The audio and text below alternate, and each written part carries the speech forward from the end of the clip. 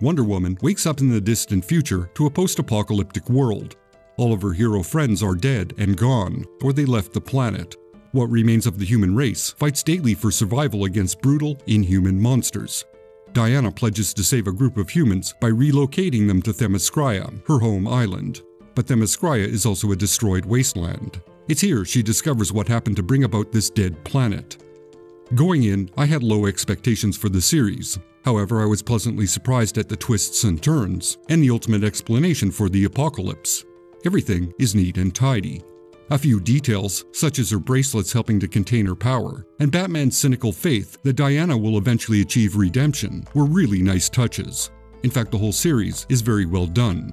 It's a good examination of Wonder Woman's strengths and flaws, and when her flaws are exploited or she's in a moment of weakness, her strengths become terrifying.